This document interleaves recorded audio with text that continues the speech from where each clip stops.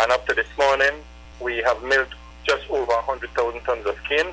Nonetheless, the quality of the cane is not as high as it was last year. Last year, you would recall that the quality was extremely good. We had a dry period running right from October right through November and December, and no doubt that enhanced the quality of the cane.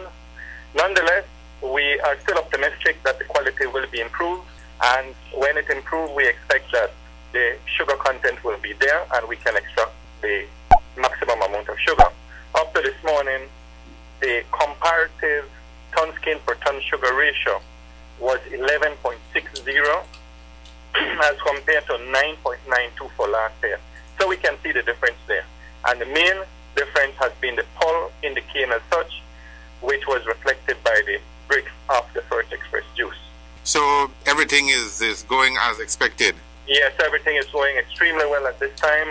We have had quite a number of out of cane hours as a result of the recent rains that we've been getting.